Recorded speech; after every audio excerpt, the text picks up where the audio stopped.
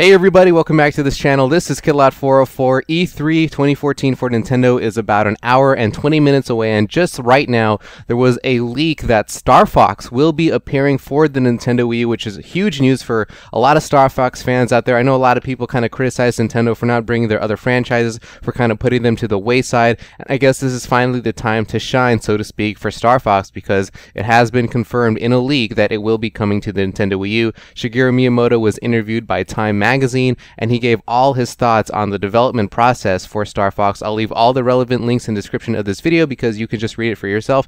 I just wanted to let you guys know, and right now I'm kind of busy. I'm preparing my last minute preparations in order to do my, I guess, so-called media coverage for E3 2014 Nintendo. So please stick by this channel. I have a lot of stuff planned, dual comms, trailer breakdown analyses. I'm going to be doing it very efficiently this year, so I hope you guys do stick around for that sort of content that's going to be on my Nintendo channel. So go Nintendo, can't wait to see what else they have in store for us, and I'm out. Please stick by, and I'll see you guys very shortly. Peace.